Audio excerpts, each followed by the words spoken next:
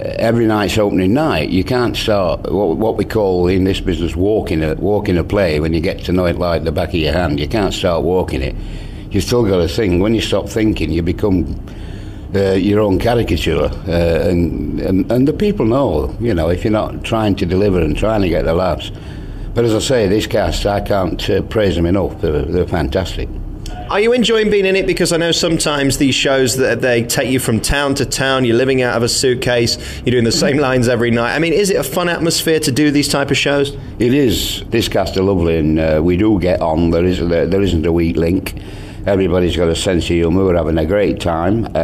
Touring is very hard, and I don't think I'm going to do it anymore, to tell you the truth. But I haven't done it for years, and I've done this, and I've loved every minute of it. But I'm semi-retired anyway, so I don't think I'm going to do it anymore. Why is that? Is it because of the living out of a suitcase? You miss your family? What is it? Yeah, it's the family. I mean, I've always been out of a suitcase. I get back to the family every week. But it's just living out of a suitcase, yeah. It's very tiring. And I've been in this business on the 15th of January, 48 years. Long time, mate. Really is a long time, and you're so well known. You're one of those people that I'm so inspired to talk to, because you made the character your own. I'm talking about Heidi High now, when you were in that, and it became such a legendary program, and everybody knows you for it. Does that though have a double side to it? Because I know some stars are embarrassed by what made them famous. I spoke to a star recently from Neighbours who said, "Don't mention Neighbours," and I'm thinking, well, we don't know you for anything else. Why would you do that? How are you with it? Well, that is a ridiculous thing to say. I mean, if you want fame, there's a price to pay, and I think it's a nice price, because it's lovely that people, even now, every day, they still recognise me. And with a face like this, I mean, how can I hide it? I mean, if beauty's skin deep, I was born inside out. But it doesn't bother me, people coming up and wanting autographs and wanting to talk to you, because they love that show, because it has become a classic, hasn't it? I mean, it's like Dad's Army now. It has become a classic, and I was very, very proud to be in it. And Ted was a lovely man. He wasn't a bad man, Ted. He was a lovable rogue. All he wanted were a few quid out at bingo, a case of Newcastle Brown, and a bird in his chalet. That's all Ted wanted out of life. Don't we all? Yeah.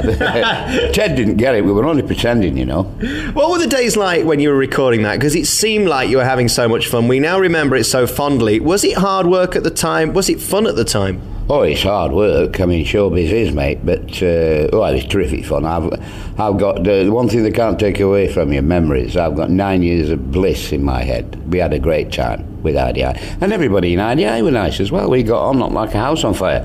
But it certainly was hard work. Make no mistake. You've got to mention Perry and Croft, the writers, because they were very clever. They took a dozen people from real life, picked them up, put them somewhere else, and told you about them. And have you noticed everything they've written? Such as Dad's Army, It Ain't Our Fault, Mum, IDI, You Rang Me Lord. It took me 2 years to notice it. All their characters are failures. Did you ever notice that? No. Think about it. You're right, they're all tragic in a way, aren't they? They're all tragic, yeah, and the Brits love an underdog. They're very clever people. It took me 2 years to realise it. David Croft, the guy has to be one of the greatest comic writers we've ever had. Well, yeah, not just his writing. I mean, Jimmy wrote with him, but David went on from there. I mean, he is a genius, David Croft, because he wrote it and also produced and directed everything he did. I mean, if he says it's Thursday, it's Thursday. He is the man. We've nothing but to praise and love for the man. And Jimmy as well, because Jimmy was a great writer. But that was Jimmy Dunn. David did all the producing and the directing as well. It was amazing man. I was here 8 years ago, I'm digressing for a bit. I was in pantomime with Joe Pasquale, Winter Davis, and her off the Rod Hull show, Grotbags, the witch, the big green witch, she was here. And we had a fantastic season, it was lovely. And I haven't been back since 8 years, so it's lovely to be back, if only for a week. What's it like working with Joe? I mean, he's always fun when we have him on. I mean, is he great to work with? Oh, Pasquale? Oh, yeah, he's a diamond geezer, as they say, in his part of the world. Yeah, he's a lovely man, Joe, and a very talented man, too. Yeah, I haven't seen him for quite a while, Joe. I'm looking forward to seeing him, and we'll bump into one another. We always do, eventually. I love talking to people like you because, as I say, your talent stands before what you do. There's so many people now who come through. We're here 1 minute and they're never gone the next. I mean, I can talk to you guys year on year on year, and you're doing different stuff. And that's such a, I think, compliment to your talent that you keep going, because if you weren't any good, you wouldn't get the work. Well, that's true, and that's true in any walk of life, really, but especially showbiz. If you come and you end up as a fly-by-night, as you say, here one day, gone the next, and that does happen to a lot of them. But some of the people stay, and I've been fortunate enough to be one of them. I want to talk to you about one thing that you did in your career, which I would think would be a huge memory, probably on par with Heidi High, which was when you were at the Palladium in Oliver. Oh, yeah. That had got to be a thrill, to be in the Palace of Show Business. Well, it is. I mean, it's the most famous theatre in the world. And I saw Macintosh and Mr. Bart, and they gave me the part for the last 10 months. It run about 3.5 years, you know. And I will say this, it was, what a production. I mean, it cost him $5 million to put on. And he got his money back before he opened the door for the first night in advance. I mean, there is amazing, man. Him and Webber, they're special. And I will say this about the Palladium. The only time in my career, I've never knowingly walked a show in my life, and I certainly didn't on that one. But to be in a thing 10 months, after 3 months, you know every dot, you know, every wart. But I've never been in a long-running thing where I've come down those steps, that was his entrance every night, and got that same buzz as I got on the opening night. It was...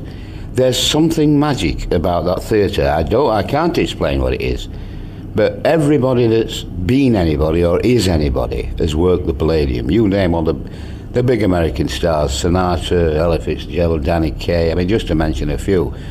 Hundreds, thousands of them.